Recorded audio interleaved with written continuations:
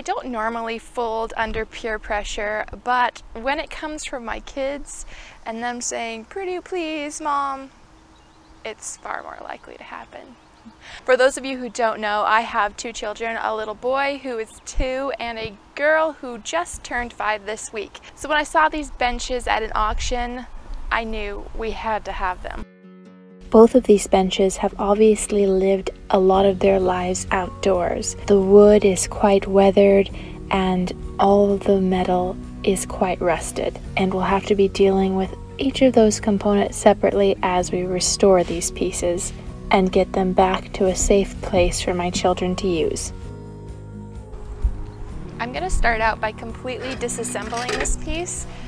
I've already tried with my little electric screwdriver. Now, some of these are pretty rusted, so it's going to take a little bit extra effort to get them out without stripping out the screws and getting them stuck.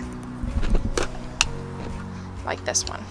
I won't be reusing them. I'll have to purchase new ones because these are kind of gross.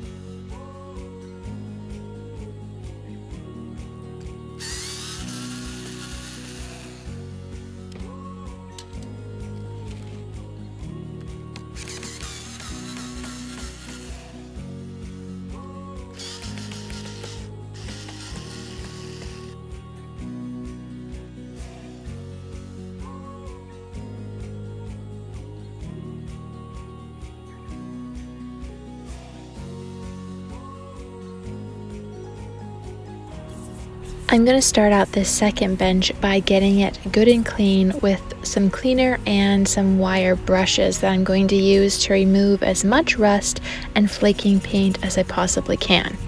I'm going to go back through later and sand as well, but to start with, this is just going to make the job a little bit faster.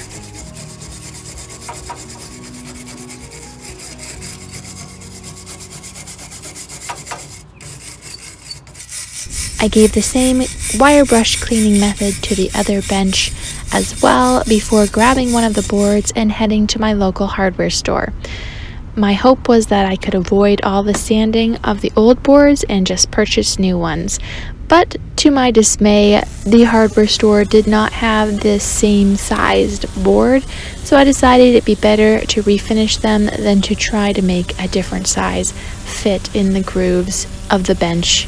And this way, I was just ensured that everything would fit perfectly.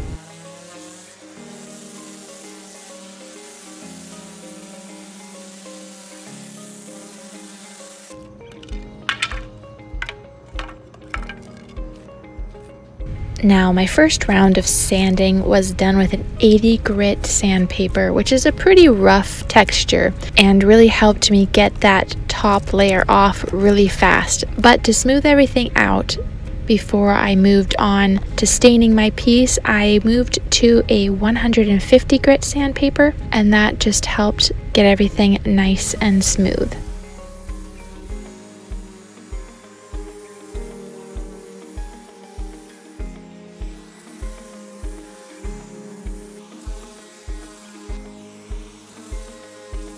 Now, if you watched my recent hutch top remake video, you've already seen me use this waterproofing stain and sealer on the top of that. It's something I picked up out of the mist tint pile at my local Home Depot for $2, and it turned out really great on the last piece, so I'm going to go ahead and reuse it on this one as well. It's labeled as chocolate, but since it was in the mist tint, I'm not sure if that's exactly the color or not. This product is made for decks, so it's going to be great for waterproofing and sealing this piece for the outdoors. The label says to give it 2 coats, so that's what I'm going to be doing.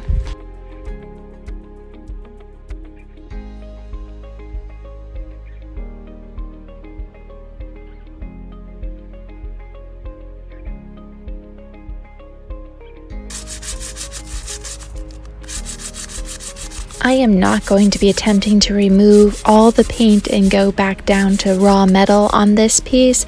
That would simply be impractical for what I am attempting. So I'm just getting everything nice and smooth so that when I spray the coming paint over top of it, it gives me a smooth coat. All of the metal parts of my benches are getting this primer that is made to be used on heavily rusted metal. Now, neither of these are heavily rusted, but they do have rust in areas, so I'm going to go ahead and prime them with this. And at this point, my children caught me out in the yard with their disassembled and repainted benches, and they were quite disappointed in me.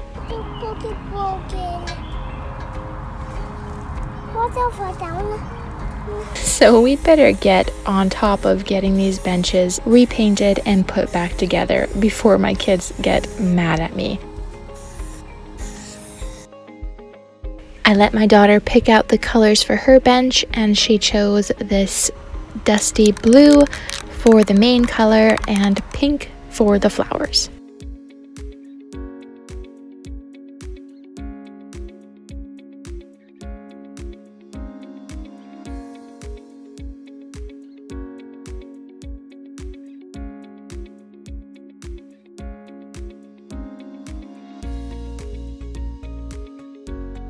Now that I have all the pieces finished, I brought the bench inside to reassemble. 1, because it was really hot, and 2, I knew if I did, my husband would help me.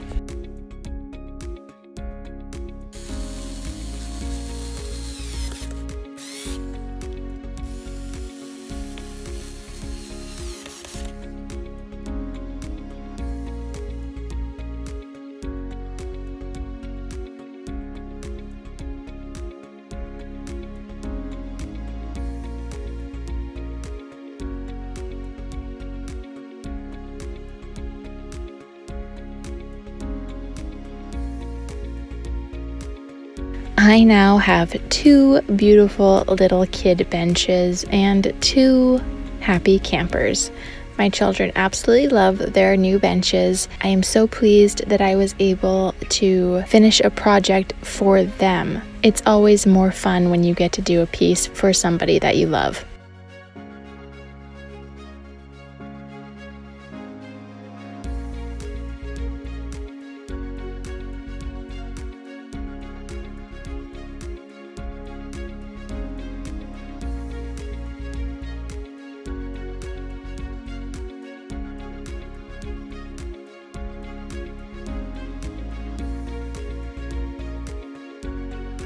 If you enjoyed this project, go ahead and give it a thumbs up and let me know what you thought down in the comments. If you're interested in watching that hutch top remake that I mentioned earlier in the video, I'm going to leave a card up at the top where you can click right now and go ahead and go there.